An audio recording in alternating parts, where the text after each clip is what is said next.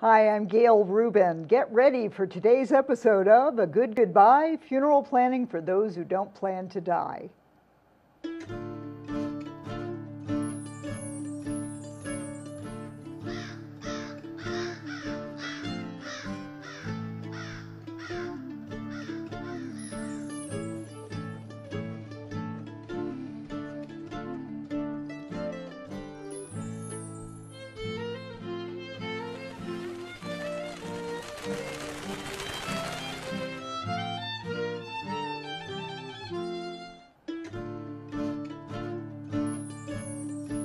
Hi, I'm Gail Rubin, host and author of A Good Goodbye, Funeral Planning for Those Who Don't Plan to Die. Welcome to today's show, brought to you by the fine folks at French Funerals and Cremations.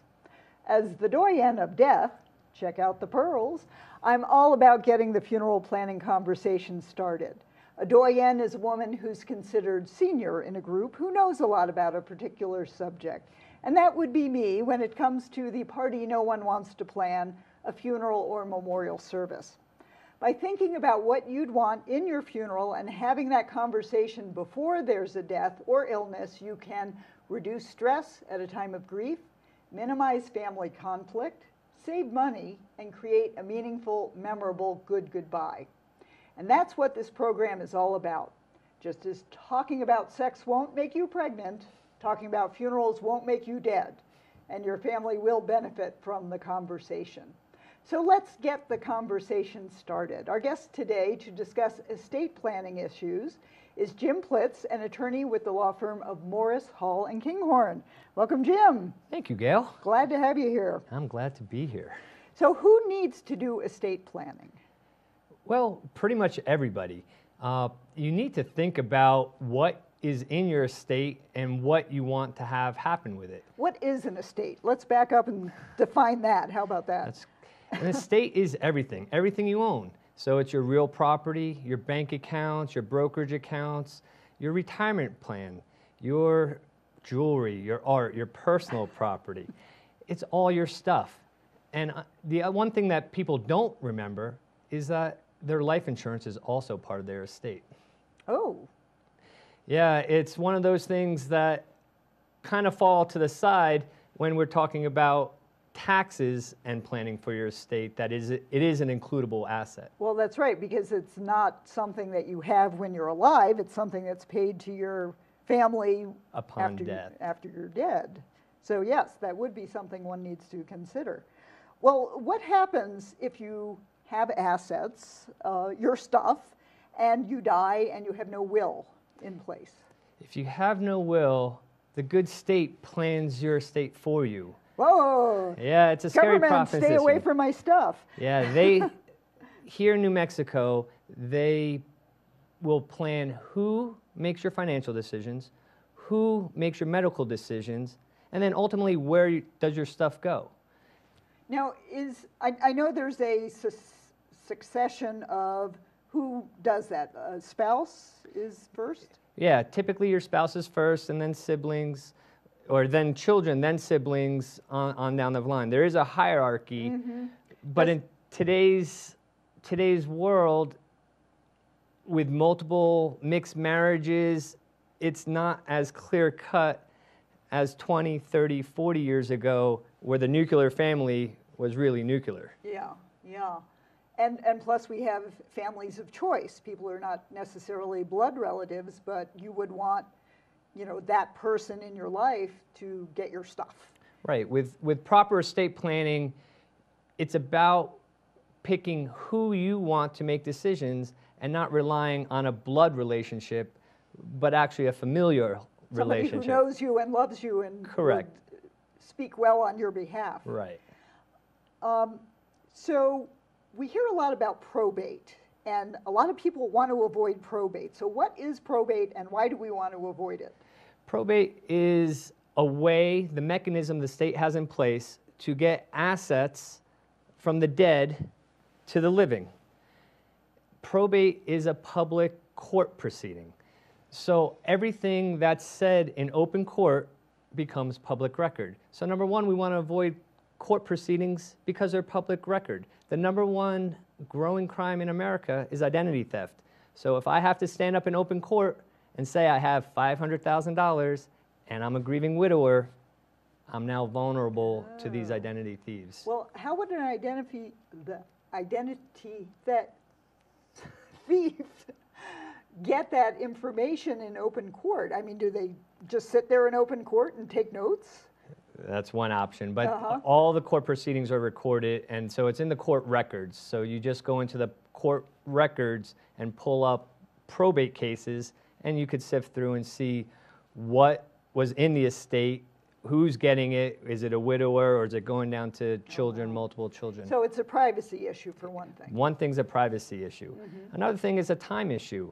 It's about 18 to 24 months to get through a probate proceeding. Wow. That's a lot of time where you don't have access as the beneficiary to your loved one's estate to help you out as that gift was intended. And finally, it's expensive. Attorneys are expensive. Court costs are expensive. Yes. And as you add up time, 18, 24 months, the average here in Bernalillo County is 5.5% of your total worth. So $1 million estate, a probate could cost upward of $55,000. Wow. Wow. So what do you do to avoid probate? There are a couple techniques you could do. One, you could spend it all. If you don't have an estate to plan, It's a rainy day, let's spend gone. our money. Right. Though that's not a viable option since we don't know when we're going to die. So we might fall short a little and end up with an estate anyway. The other way is rely on the state's plan. Go through intestacy. It's a plan, though I wouldn't recommend it because it might not meet your particular goals. You could do joint tenancy. That avoids probate.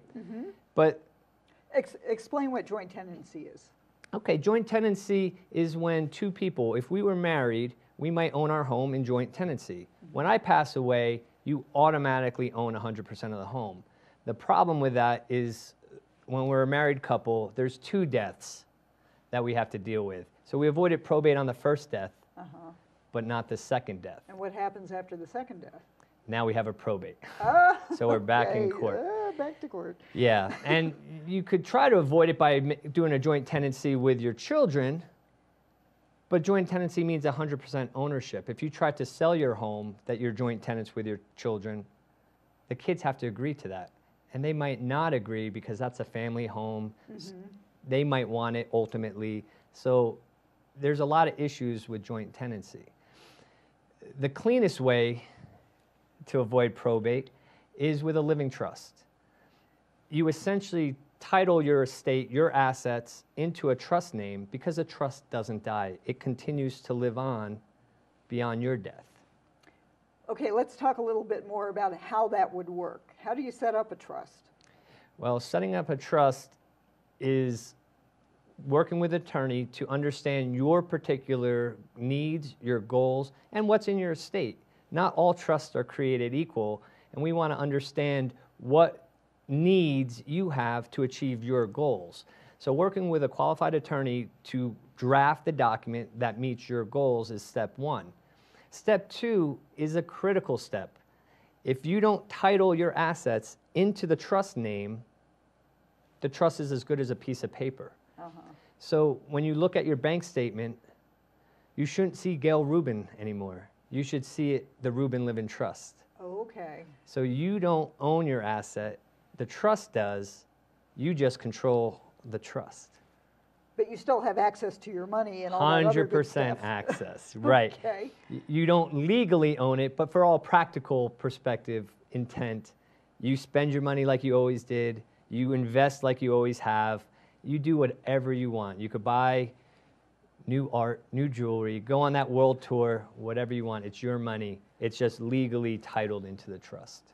Okay, and then when you die, who takes care of managing the trust? You have set up the trust in a way to name successors. So the role is called trustee. While you're alive, you are your own trustee. On your death, you've named successors, people you trust who you know will take care of your financial affairs for you. So on your death, there's a natural transition to the new person who's in charge of everything. Now they're in charge and they have to distribute it per the trust terms. If we're a married couple, it's going to be distributed obviously to the surviving spouse. If we're talking to the children or your other loved ones, then the distributions will be made to them according to the trustors, the makers of the trust's wishes. And what their wishes are. Okay. Well, we're going to take a short break here, and when we return, we will speak further with attorney Jim Plitz on estate planning issues. How can you eat like that? Relax, dude. I'm freaking dead. It's one of the perks. I can eat whatever the hell I want. How do I get in on it? What, the whole death thing? Yeah. First off, I mean, look at what you're eating. No wonder you've lived this long. Feed this to the village cow, all right? Bring him a glass of your finest expired milk. Oh, before you go checking out, do you have a will, any funeral arrangements, plans like that? Did you? No, and because of that, now my family's in turmoil. They're fighting, bickering over money. Now they're dead broke. Do some real planning, okay, before you figure out your exit strategy. See? Everybody's doing it. I can't wait to get started. I've never seen anybody dying to die like you. Good luck, kid. Welcome back. We're speaking with attorney Jim Plitz with the law firm of Morris, Hall & Kinghorn. Let's continue the conversation about estate planning issues. So when you say estate planning, does that mean you have to be a millionaire? That's a common misconception.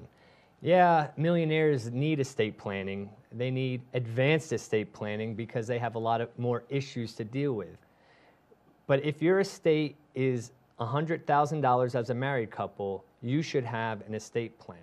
Now remember everything that's in the estate to get to that $100,000 mark. It's easier than you think. Your house. Your house, your bank accounts, your life insurance. Remember, your life insurance is included there. You're assuming people have life insurance. Not everybody does, but if they're smart, they will. the other factor with getting a trust, you have the financial aspect, but you have the family aspect. Is there someone you care about? Is there someone you love? Well, if you love them, you're going to want to make it easier for them on the transition, either on your death or incapacity, and the trust could be there to help that transition seamlessly. Well, that word incapacity, that's a very important distinction. You can still be around, but you're mentally not present, either through mental, Alzheimer's, or perhaps you go into a coma and you're still alive. So let's talk a little bit, do you handle advance directives and living wills and those kind of issues? When you're doing proper estate planning, the trust is a centerpiece for your finances, for your assets, but you need to make sure you have a healthcare power of attorney, living will, advance directive, and authorization to disclose under the HIPAA laws, who could talk to the doctors. A complete estate plan ensures that not only your financial decisions are lined up, but your health decisions are lined up. Because, like you said, people don't just go from 100% healthy to dead. There's a point in illness typically in between that we need to plan for, that everyone should be planning for.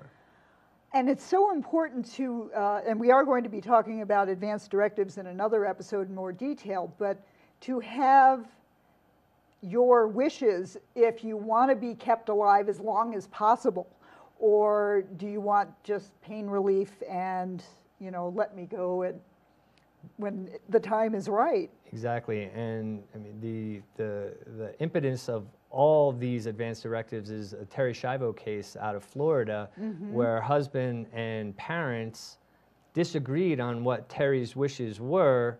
She didn't have any documentation, so they spent literally millions of dollars in court costs to ultimately determine that the husband was the decision maker. Had she simply filled out an advance directive, her wishes are known, and it's an easy decision moving forward. And that's something people can do on their own, can't they?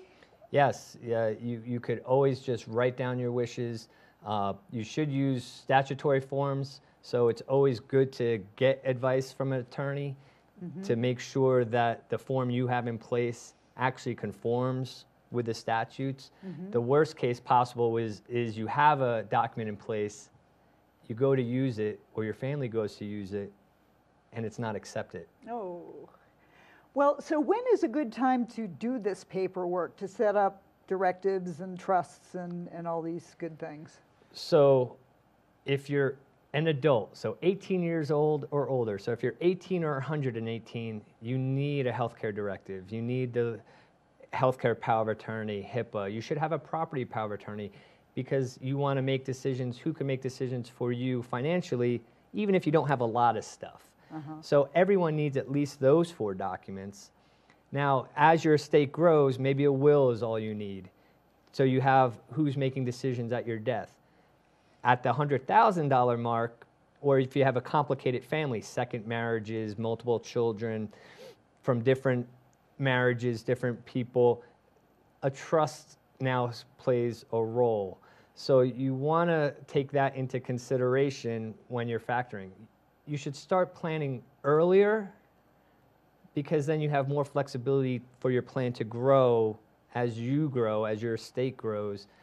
Don't wait to the last minute because unfortunately we don't know when that last minute is. When that last minute will be, unfortunately. And that's, I think, why a lot of people get nervous about the whole thing. And the point about keeping up to date with these papers, I have to admit, I got married a number of years ago, and I have not revisited my will with my husband. How often should one take a look at those papers and revisit what you've set up?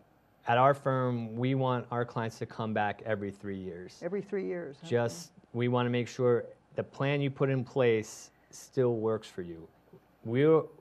As attorneys, we'll let you know what the law changes are, but we're not going to know your life changes. You have to let us know. And if we put a 3-year calendar, it gives us time to make changes, to update.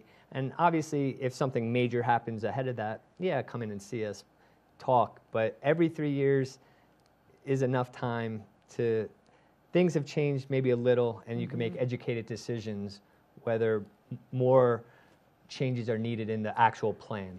Because you can inherit money from your parents, perhaps, so you've got more money in your estate or in your stuff.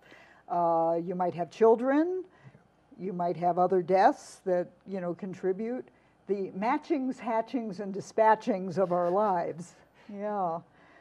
Well, what should people do at a minimum to put their affairs in order? They really need to think about what they have. Get organized. Understand, okay, you know, I'm a newlywed.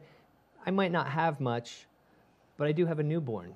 So I need to have at least a will so I could nominate guardians if something happened to me and my wife for my minor child. But if you understand what you have, family and assets, it will start the conversation going. Once you have an understanding of what you have, then talk to a qualified attorney to see what plan works best for you. Because not every plan is equal, and not everybody needs a Bill Gates level plan. And what about single people? Single people need plans too, because with a married couple, there's a natural decision maker built in. Your spouse should be your primary decision maker in most cases. With a single person, there's no natural person to make decisions for you, health or financial. You could rely on your parents, but they could be across the country. They're also aging, so they might not be readily available for whatever reason to make those decisions. And they might not actually know who you are today as best your best friend does. So if you have a plan in place, you get to decide, you control who's making decisions for you. And same-sex couples, they've got special challenges with their stuff, their estates as well. Critical for same-sex couples because the laws, the statutes, the courts don't recognize same-sex marriage, so they're not treated equally. So you need to have documentation to say where your stuff, your assets go. If you don't have a plan in place in a same-sex couple, it will go to your kids or your parents, not to your loved one. Right, and so that kind of paperwork helps definitely direct your assets to the people you want them to go to. Correct. If you have a trust in place, it's a private document, so the courts aren't involved, the statutes aren't involved. It's how you want your estate, your assets, to be directed either on your incapacity or on your death. Okay. Now, in one's personal affairs, any suggestions for getting your stuff together so that if there's a surprise death, people will not be scrambling to find everything? Right. Getting organized is critical. You need to have your files in order. What assets, what bank accounts do you have? You need to get rid of all those old ones. We have clients that have life insurance policies that lapsed 5, 10, 15 years ago, but they still have it. That only serves to confuse the people who are trying to help you. Get rid of the old documents, shred them, get rid of them. What do you have today? It doesn't really matter what you had yesterday. Okay, any other tips on being organized? And it's more than organization and getting your files in order. It's communicating where those files are. Oh, absolutely. So it's talking with your successor trustee or your loved ones, your kids, so they understand that, yeah, all my important records are in the safe deposit box or in the file drawer or under the bed. They know where to find the important papers. So you've organized them, trimmed them down to the necessities, but they know where to look immediately. Can you provide a short story about a family that you were able to help that maybe had a particular issue that estate planning really helped?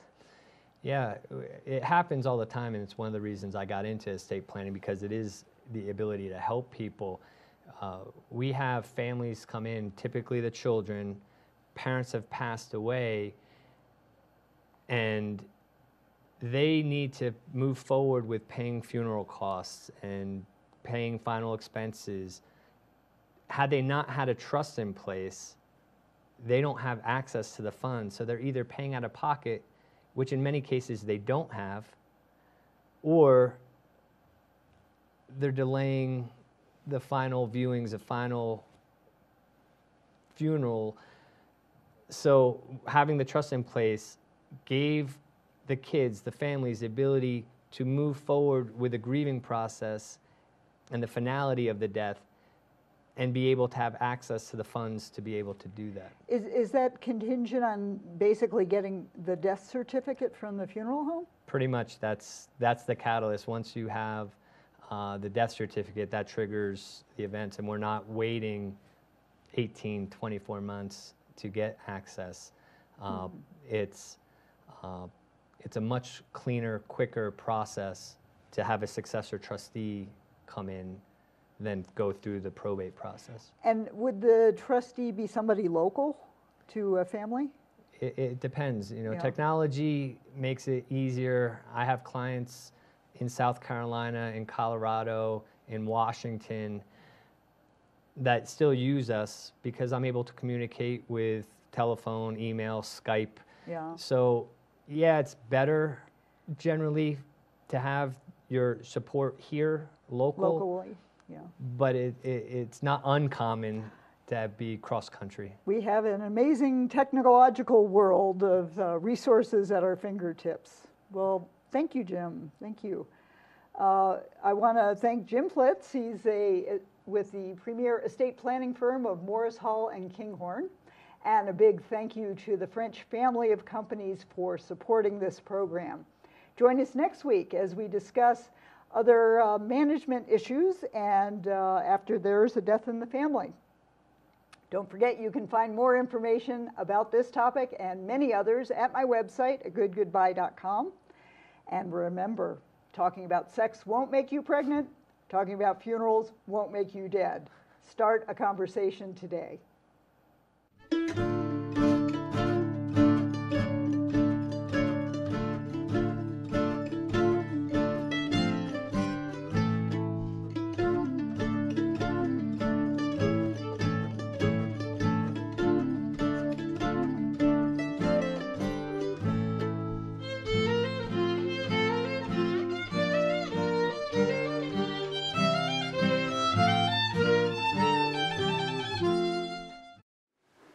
Proper estate planning enables you to pass your possessions and your assets to the people and organizations that you care about.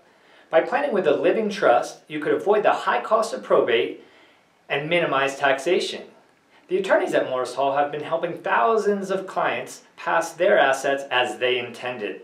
To schedule your free consultation, call us at 505-889-0100 or visit us at morristrust.com.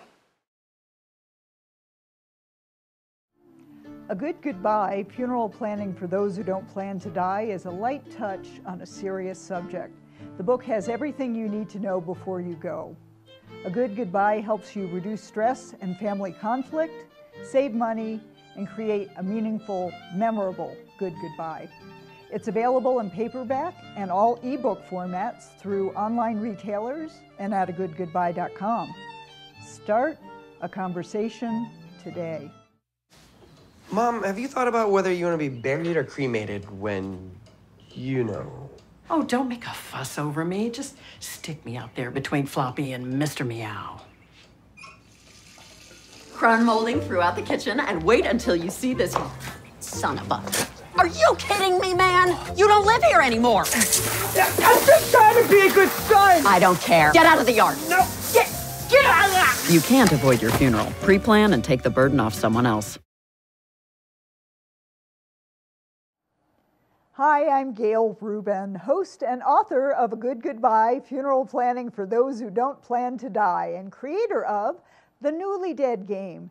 The Newly Dead Game is like the classic TV show The Newlywed Game, but the questions test how well you know someone else's last wishes. It's a fun way to get the funeral planning conversation started. For more information about The Newly Dead Game, visit agoodgoodbye.com.